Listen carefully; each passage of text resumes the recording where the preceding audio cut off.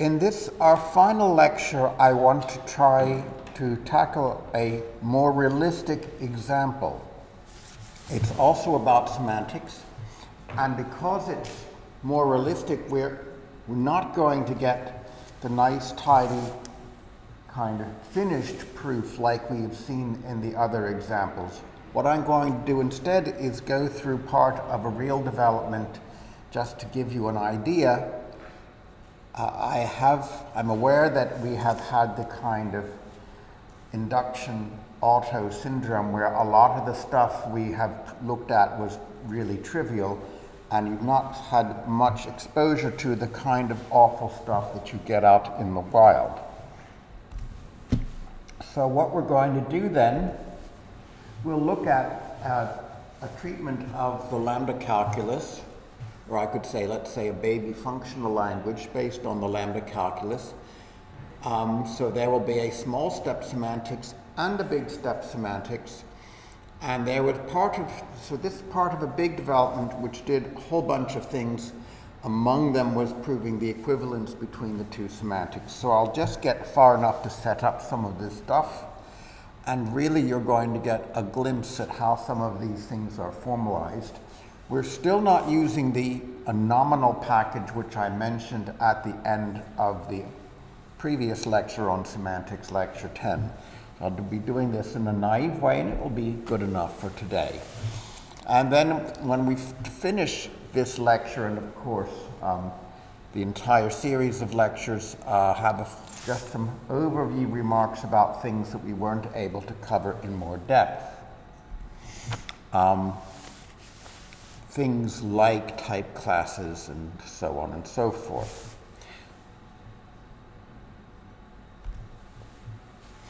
So what lambda calculus are we doing today?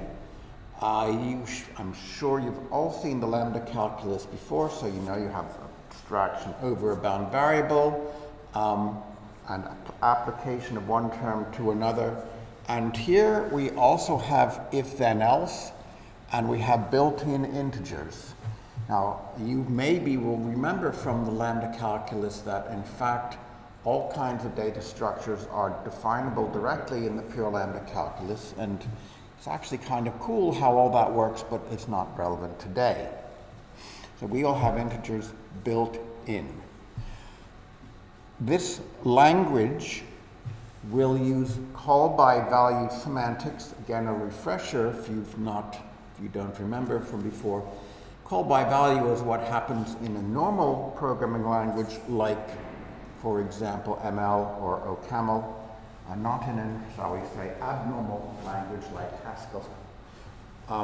That is to say, the arguments are evaluated prior to entering a function. And I have there a credit, so I have stolen this from Isabel's archive of formal proofs, which has a much more material in there. And incidentally, if you do a big, let's say you do an Isabel-based project for your Part 3 or ACS, then you might have your own AFP entry ready to submit by June. And that might be cool. So this archive of formal proofs stores, I guess there are more than 600, I can't remember, something like 600 entries and about 3 million lines of Isabel stored and maintained in perpetuity, or at least as long as all of us live, covering a vast variety of topics. So here is the lambda calculus as formalized here. So we introduce a type of names, a bit analogous to the locations in the previous example. The names are not specified in any way. Now, I would say that the nominal package would be probably a better treatment of this, although the guy who did this, who was certainly smart enough and experienced enough to use the nominal package, had his own reasons not to. That is his choice. And certainly in this case, we have a very straightforward definition of lambda expressions where you can see, I can't remember why everything begins with E, maybe to do with expressions. can be a variable with a particular name, a numeric constant which has the actual number stored. The third one there is a lambda abstraction, so pairing a name with the body of the abstraction. Then you have an application of one expression to another. Now this thing E prim on the second line is allowing basically arbitrarily many functions to be built into the language itself. So rather than saying we have, let's say, plus, minus, times, or whatever, it's saying here any function that takes two natural numbers and gives you another natural number can be included as a primitive of this language. Now, as in our previous example, this sort of thing is not a realistic programming language because that function doesn't even need to be computable, but it certainly helps us get off the ground here. The last one is an if-then-else.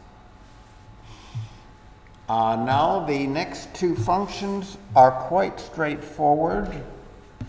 They are the functions for returning the free variables and the bound variables of a lambda expression. So as you remember, the free variables are the ones that are not bound. So in particular, the only interesting case in the FV function, the free variable function, is in the case of a lambda abstraction where you take the free variables of the body and subtract out the bound variable itself. The one below is giving you the set of bound variables. The bound variables are simply the ones explicitly bound inside a lambda. Now, I can give you a little teaser for the nominal package in case any of you are curious. If we use the nominal package, we could still have the free variable function.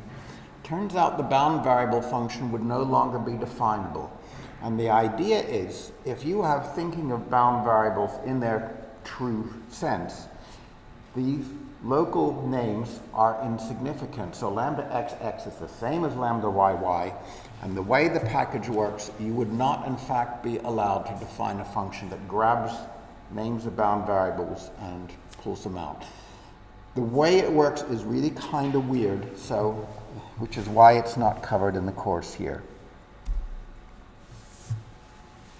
Okay, now we're going to do some fairly straightforward functions here to go over the syntax. So for example, they're substituting something for a name. So x is the variable name I'm going to replace. V is the term that I want to replace the variable with. I don't need to go through all the cases, but you can see that, say, numbers are not affected by substitution. In the first line of the function, the variable is replaced just if x equals y, that is, just if the variable we're looking at is the variable we're substituting. And then the other cases are going down recursively.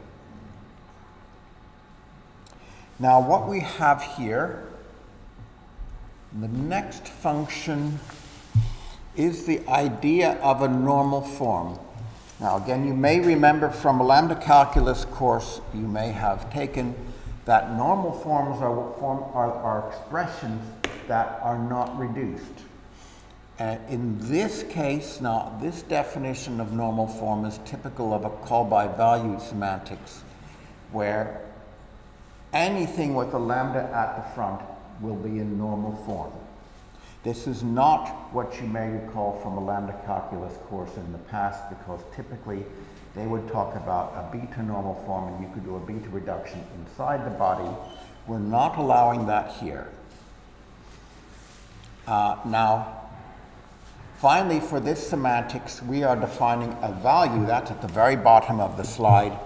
A value is a term that is in normal form, that is, it's either a number or it's a lambda, and moreover, it has no free variables. I'm using abbreviations, so this is a aside here. Normally we introduce new things by definition. Now an abbreviation is the same thing as a definition, except that no actual term is value exists. So In other words, if I write is value v, it is immediately expanded into the conjunction you see. I'm not sure I approve of this one, actually, so I must have copied this from the AFP entry. You see, he takes v and it appears twice on the right-hand side. Now, as a general rule, one should be suspicious of any operation that doubles an expression like v. I suppose it is harmless here because if we're lucky, all the v's will be just atomic, but you never know. Anyway, so this is identifying values to be just those lambda expressions described on the right-hand side there. Okay, so that's our syntax for our lambda calculus. Now the semantics, and this is a small step semantics. So I hope you will remember from a semantics course you will certainly have taken. I don't want to go through all these in detail. These are absolutely standard. But for example, the very first one is doing a beta reduction. Because it's called by value, so you see the argument of this beta reduction, so the very first thing on the first line has to be v, has to be a value. So only values can be substituted into function bodies. That's where the call by value comes from. The next on the line below is how the semantics causes the further evaluation of the two expressions that form a function application, and they are necessary. Clearly, so if you look at again in the second line, either of those rules, if a reduction can happen, then the thing being reduced is not a value by definition. Values are not reducible. So the first line is taking care of the values, and the second line is taking care of things that are not yet values. And so on, the if then else, I should mention we don't have Booleans. So how does if then else work? If then else works, it works by saying 0 is false, anything non-zero is true. So that's what we see at the penultimate line on this page. It is a small step semantics, and that's why here, for example, with if, we need 3 rules, where with a big step semantics, you would only have 2. So the very last line on this page, or the last rule shown on this page, is a single step evaluation of the condition. Now we convert this into Isabelle, and there's really nothing to say, so all we've done is type it in. And that is how it should be. So this is the whole point of doing logic in this way, is to have a notation that is reasonably close. You can see there that reduce is an inductive relation. It has an infix syntax. So we can write this stuff pretty neatly. And as I've mentioned in previous lectures, it's a good idea to make the introduction rules there and declare them to Isabelle's automation.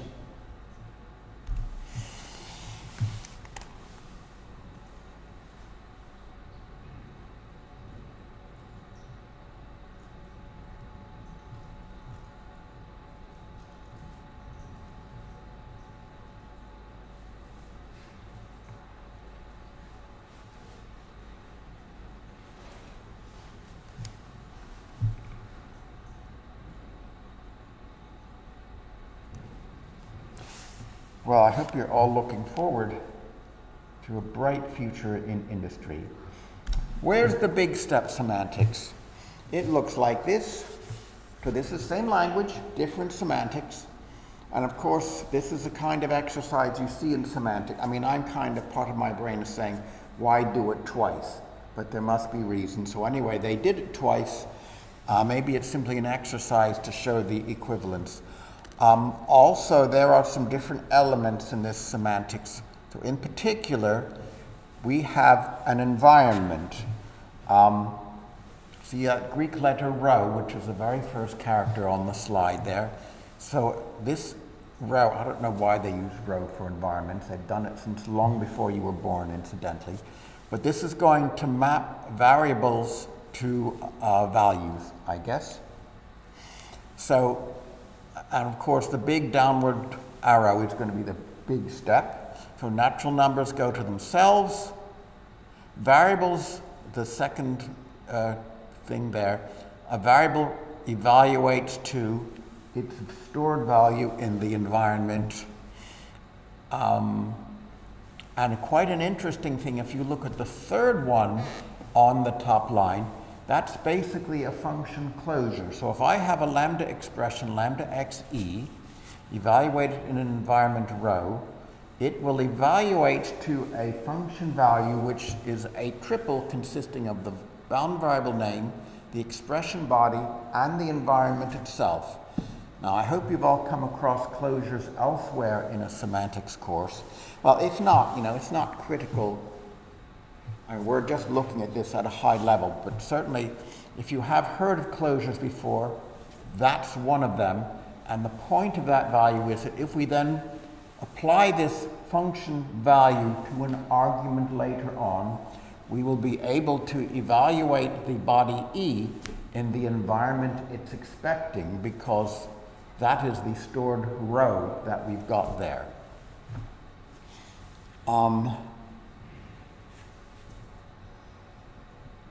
Looking at the bottom, for example, now the if then else becomes more straightforward. So the condition of the if, which is E, we evaluate it down till we get a value. If that value is 0, we regard it as false and evaluate the last expression. If it is non-zero, we evaluate the E1 in the middle. I should mention the penultimate rule, because that shows you how a closure is used. So there I'm trying to evaluate the application E1, E2. I evaluate E1 and it evaluates to a function closure. Now E2 we evaluate and we get the value W. What we now want to do is give W to the body of the stored function. That body is E, so there you see E is being evaluated there on the third assumption of that rule. The environment in which it's evaluated is rho prime, the one that was stored in the closure. And you see that we have updated that environment to plug in W, that is the argument value, in place of X, which is the formal parameter. So all this makes sense, and that should show you how, what closures actually do. Once again, we type it all into Isabelle. Here we have a data type of values in this system. For that very first thing at the top, a value is either a natural number or a closure. So the first constructor, bnat of natural number, and the closure case, which is the second one, see there is a name, an expression, and an environment, where an environment is this name cross bval list, associating names with values. And there I see I'm making a type synonym just below to abbreviate name cross bval list so that I can use it later on. So the next thing there, lookup, is something that will look up an identifier in an environment.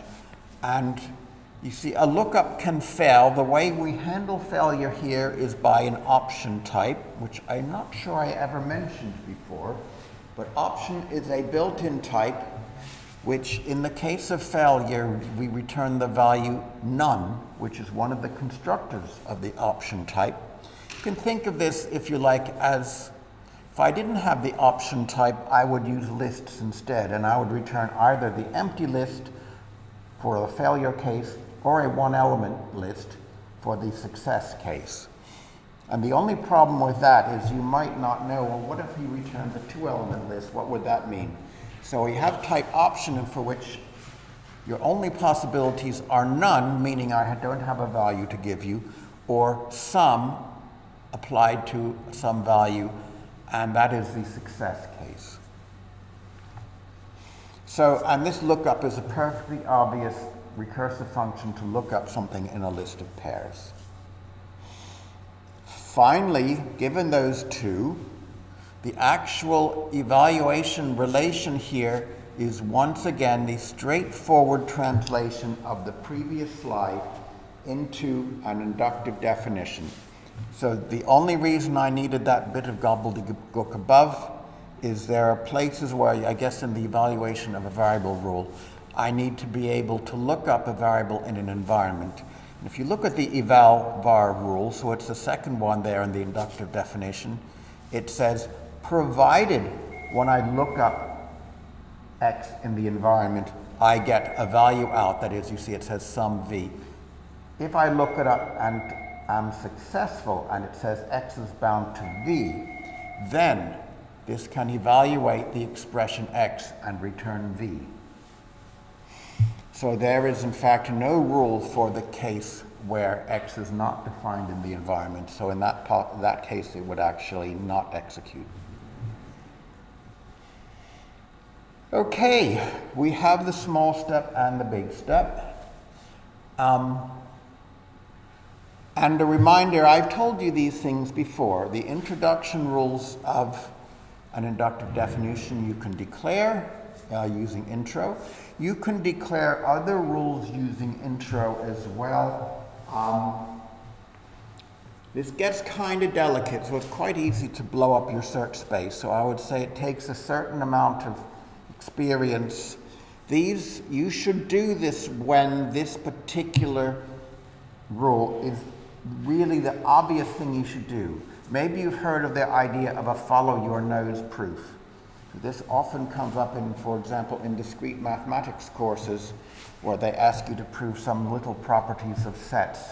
And usually the properties, although they may not be very obvious, there's always one step that's obvious. And if you keep doing the obvious step one after another, after another, after another, and maybe after 10 steps, suddenly you prove the damn thing even though you don't really know how you got there. So follow your nose proofs are what Isabel's automation is good at, and so I guess maybe you need an intuition as to whether the particular thing you've just proved would work well. In the case of intro, you want a thing that would be used in backwards chaining from the goal you're trying to prove to the knowledge you have already. Rule inversion is kind of the opposite in the particular case of an inductive definition. It is kind of backward reasoning rather than, well, the other was backward reasoning. It's doing a different thing.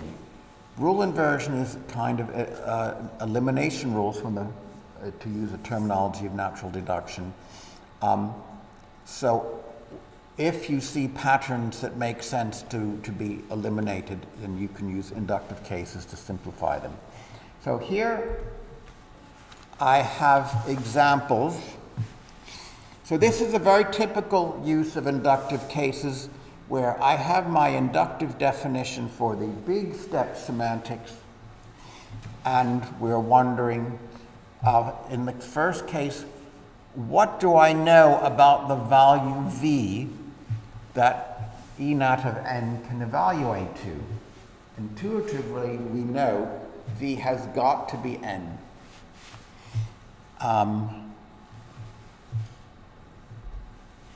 Now this is a different example. This is the if-then-else, and that's pretty damn hard to read. If I actually go backwards, remember these rules that end with something like question mark p, they have the generic form of an elimination rule, which means that when you apply it, it will always succeed because the conclusion matches everything. And what's interesting is what happens in the first premise. So the first premise must match. Environment says a natural number n evaluates to v. That's what it will catch. And the output of that, so to speak, will be the formula v equals b naught n. So in this then more complicated example here, that's much harder to read, of course, but you can still see the conclusion is p. So then again, the conclusion will match everything. What happens in the assumptions where this time it is an if expression evaluating to v, and you see there are two further cases that will be actually generated. One of them is when the condition evaluates to 0 and the else part evaluates to v, or the condition evaluates to a thing which is non-zero and it's the then part that evaluates to v. Now, how do I know whether to set up rule inversion or not? Possibly the thing to do is not bother with it at first. Try to prove something, and when you look at things that are not getting proved, so look at them and carefully say, oh, what's going on here? This is a case where it has natural number n evaluating to something, and I know that something has got to be natural number n, so I say, well, I want to get rid of this case, so I'll put in an inductive cases to handle just that one thing that bugged me. And if you keep doing that, you will get the ones you need. It maybe won't be a very systematic approach, but maybe it's all you need. Note these are declared using elim because they have the form of an elimination rule, and they use this bang. If you know Prolog, it's funny because in Prolog, this bang means a commitment to a choice, and that's kind of what it means here. So it is a kind of strong forcing the theorem prover to use those particular rules. Okay, need to keep moving. So here is another determinacy proof. This is looking at the big step semantics, and it's saying if E evaluates to V and E evaluates to V prime in the same environment, then V equals V prime. It's quite similar to the one before, so I'm not going through it in detail. I am guessing that I skipped over this because it's probably trivial. So, and the last one was, so I'm guessing this one was also trivial. But that is what the induction itself would look like. Now what I want to do is sketch out for you just part of the build-up that leads to the attempted proof that the small step and big step semantics are equivalent. I said, we're not actually going to go through the whole proof in detail because it's too much. Now, the problem with this is that we have a different setup. You see, the big step semantics introduced environments. And with environments, you don't do substitution, right? Instead of replacing x by v, you put x is bound to v in an environment. So we need to mediate between this difference, and we're going to do that here by introducing environments for the first semantic, that is for the kind of E semantics we saw in the beginning of the lecture. So there we introduce the type of environments with the E expressions as opposed to the B expressions we had already. Then we define a substitution function that substitutes over these E expressions using environments. And then we define a few other things. Again, I'm not going to cover all the details because we're kind of looking over this development rather than following it in detail. I think maybe the only thing worth mentioning here is, I guess, the second line of the substitution function here. If you can remember from the previous one, we were replacing a single variable x by a single value v. What we're doing now is we have a whole environment, which, if you like, we can regard, which is a whole list of pairs representing a whole bunch of replacements we're doing simultaneously. So we look up x in the environment. If there's nothing, we do nothing, as we return what we started with. Otherwise, we return the value that we were given.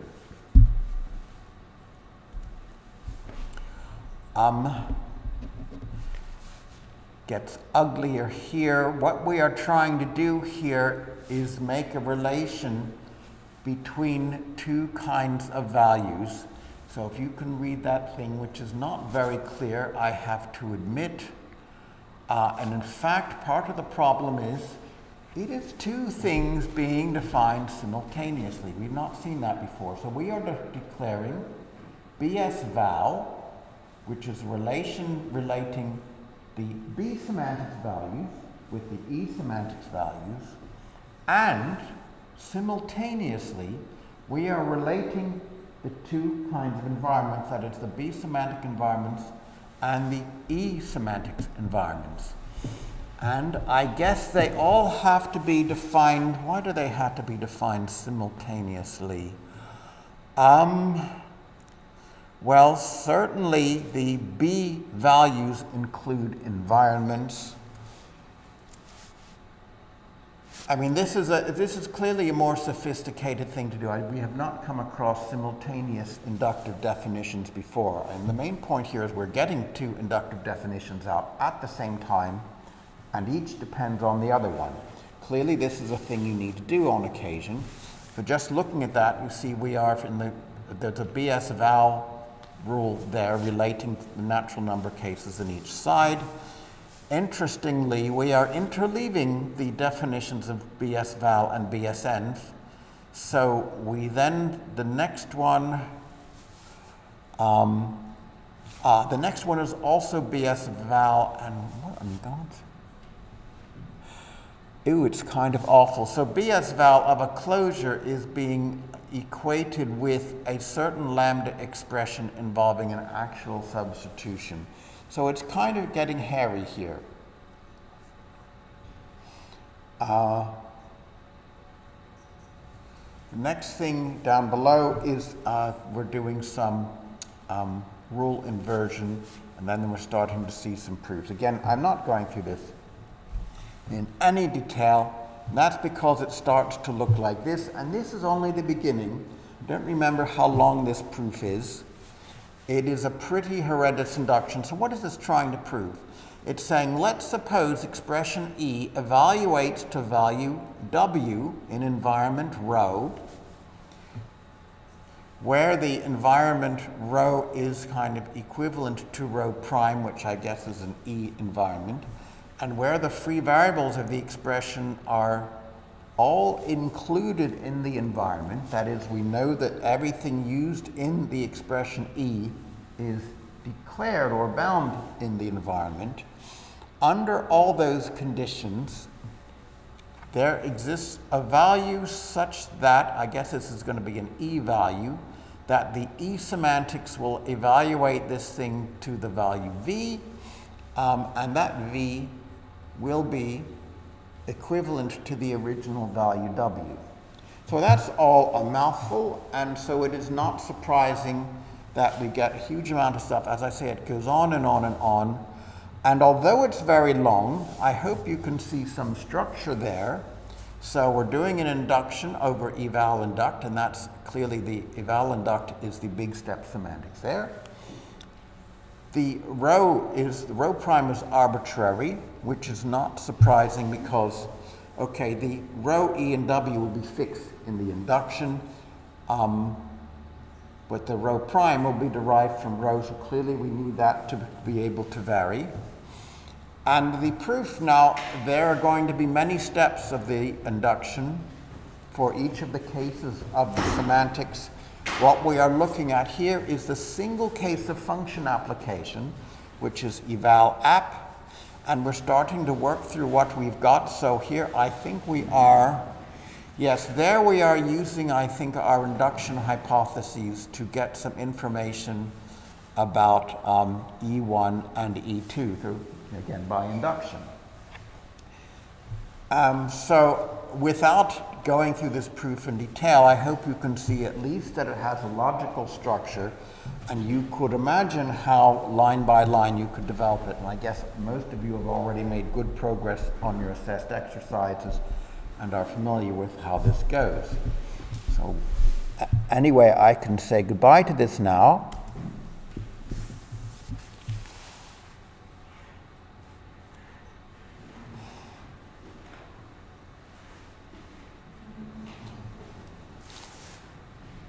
And now I just want to talk about a few tips before we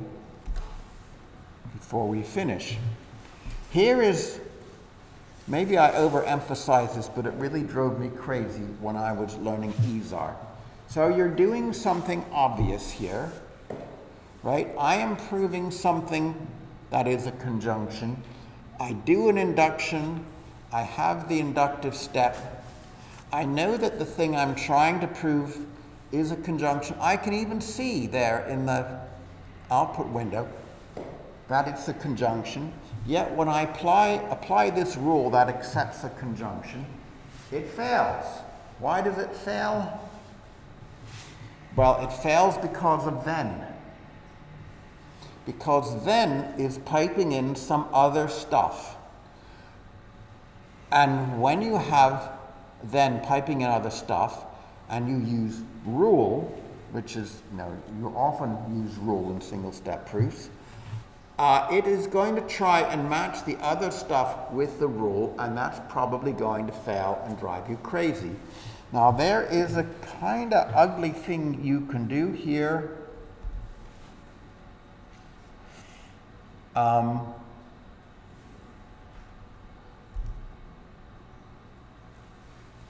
What you need to do is stick in apply hyphen. Anyone ever try this? This is, again, awful EVA stuff. Apply hyphen basically does nothing, but it has the side effect that the stuff piped in from before gets dumped in your list of assumptions. So now when you do the following step, which is your conjunction introduction, nothing is being piped in because the dash on the previous line got rid of it for you. You can see, in fact, if you look at the subgoal there, nothing is being piped in, and instead I have Pn and Qn as an assumption that I'm being given. So now you can apply your rule.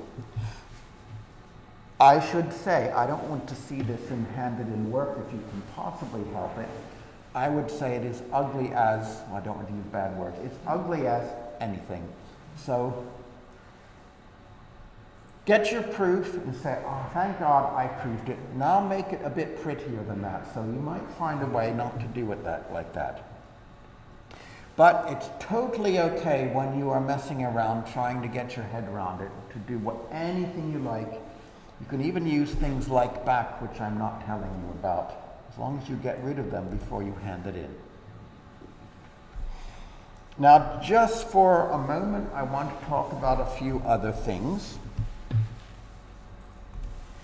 So there's document preparation. I guess you're all using it, so you've come across this already. I have mixed views about document preparation. This actually comes from what Donald Knuth called literate programming, which he invented back in the maybe 80s. It's a kind of typical Knuthian anti-modular idea that what would happen if my source code and my documentation were the same document? And the advantage is, with luck, your documentation will be up to date, because if you change the source code, you might change the documentation because it's right in front of you, but then maybe you might not because nobody tests the documentation, only the code. So actually, I don't think it is a clever idea, and what's awful about it is that you now have code in two languages, namely C or whatever, and TeX or LaTeX, and you can get then errors in two languages. But whatever, Isabel has this. I think it's fine for what I would call light documentation. So you prove a theorem, maybe you give a comment just describing what the theorem is for, and you can even use anti-quotations to generate some Isabel material there, to look up theorem names and generate Isabel expressions. That'll all be done perfectly. Totally fine. And then when you run through your theory to print out, it will look good, and the information is there. But even from the earliest days, I saw even some of my closest colleagues wanting to write entire research papers. So they would do their formal development, and the paper describing the development would be embedded with the development itself. Now, that's not how I see academic writing, shall we say, right? Plus, it's a pain because now to run LaTeX and build your document, you have to actually run Isabel, and it suddenly takes 50 times longer. So no, type class. Type classes are very cool, and it's maybe a shame there's not more about them in the course. I'll say a few words here. Code generation, another thing I never quite understood myself, but it is really quite cool. And basically it is, well, let me put it this way. In languages like Coq and Lean, the formalism itself defines an executable functional language. Also AGDA. So in all of these systems, which are based on variance of type theory, an executable functional language is intrinsically part of the formalism itself.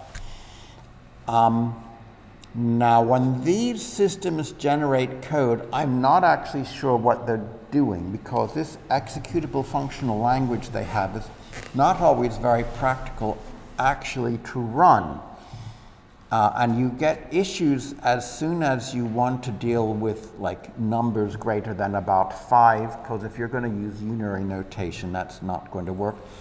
I haven't mentioned it to you, but if you've tried generating numbers in Isabelle, like with 20 or 30 digits, you'll find that it works and it's reasonably efficient. And that's because the internal representation is kind of not bits, it's binary, but it's symbolic binary, not bits. Now, through code generation, you can actually link your functional programming-like stuff to executable code, even in our higher order logic, even though higher order logic, unlike these type theories, higher order logic has no intrinsic executable meaning at all. We can superimpose one on it by basically saying, that looks a lot like ML, I'm going to run it. And that's what we do. You can go quite far with it, but there are limits. I should continue. Locales. I should say more.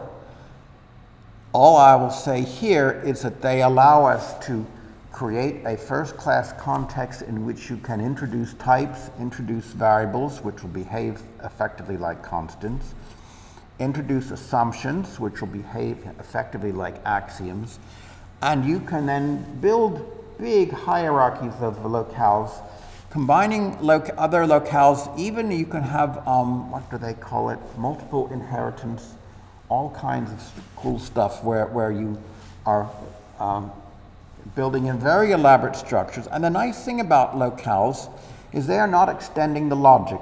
All it is a pragmatic extension of the top level, because a locale is in principle nothing but a logical predicate in higher order logic. So if you, as a simple case, want to assume a bunch of properties of a bunch of parameters, you could just define a predicate to abbreviate those properties and just say P of X, Y, Z, W, you know, like that. But that would get clunky, and locales give us a much slicker way of doing exactly that. So I'll say a few words more on axiomatic type classes. We can think of it as principled overloading. In fact, it is very similar to the axiomatic type classes of Haskell, from which we got the idea.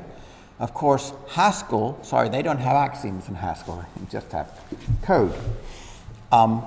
In Haskell, you could, however, overload, for example, an ordering symbol with at least the idea that it should be an ordering.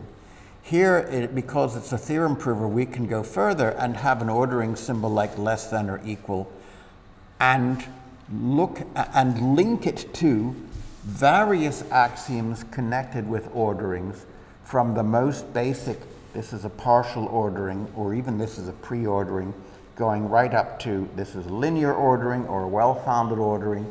And these things actually nest in a hierarchy.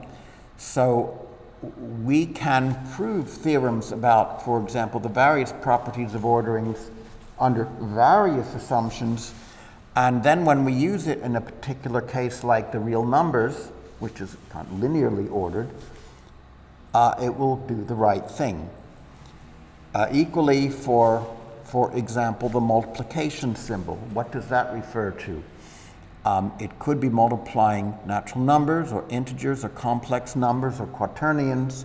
And as long as you have, and we do have, a whole list of different, if you like, algebraic properties that you could have with multiplication, whether it's commutative or not, associative or not, distributive over addition or not. And again, one can prove large numbers of facts and then bring up the ones that are relevant in a particular case. This is perhaps even more powerful when you look at things like the calculus, where the property of a function being continuous, for example, needs the type to be a topological space of some sort. So then whether the type is a type of reals or complexes or quaternions are all topological spaces. And so the moment you prove that, which involves justifying some axioms, then you suddenly have continuity defined on whatever that type is that you may perhaps have just declared.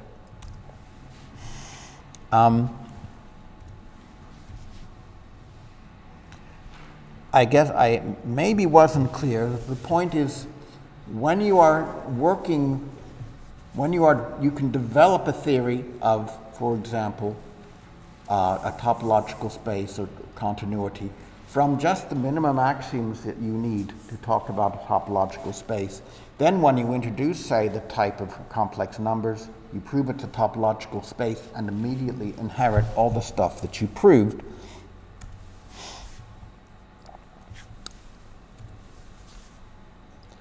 So we use this a lot. Few more words about code generation. And there are now, we support a lot of backends, so we have OCaml, I think we might even have Scala. You would have to look in the manual. Now, these all have to be trusted. So when this translation is based on, I think this should be right. Now, one of the cool things here is the proof of so-called code equations. So your definitions of mathematical concepts, you would not normally think about efficiency when you define a mathematical concept. You just want it to be right mathematically. But if you then want code generation to work, you might want to prove alternative versions of the thing you defined, specifically with an eye to executing them efficiently. These are code equations. I'm not going into detail here, just to let you know you can do it, so that you can superimpose, let's say as a simple example, the idea of a list being ordered. You might define it inductively, you might define it in some very naive way. It's like all pairs of lists, you know, that the order position in the list corresponds to their comparison in the ordering. That would be impossible to execute effectively, but then you could write some equivalent version of testing that a list is sorted that is much more efficient and use that as a code equation. So what people have done quite a bit now is verify and then execute an algorithm. So the algorithm has been verified in Isabelle. It's translated into an executable language, although we have to trust the translation, then you can run the code.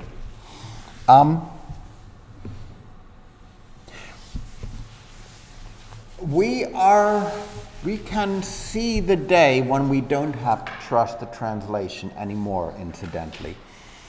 There has been a lot of work on verified compilers, mostly using Hall, actually. This so-called KCML project, which is a way of getting fully verified compilers that you actually get a theorem relating the text of the KCML program to a bit string, which is executable on an x86 architecture, and the proof that the program text is semantically equivalent to the bit string is not, in a sense, it's not dependent on any kind of giant trusted base. It's only dependent on the correctness of the Hall theorem prover itself.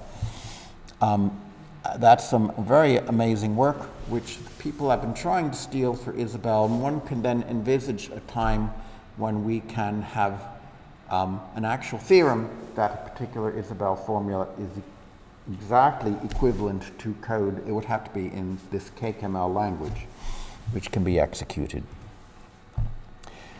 Now we have eval in Isabelle, and I think you've already played with eval, all of you, which actually runs executable expressions by reflection.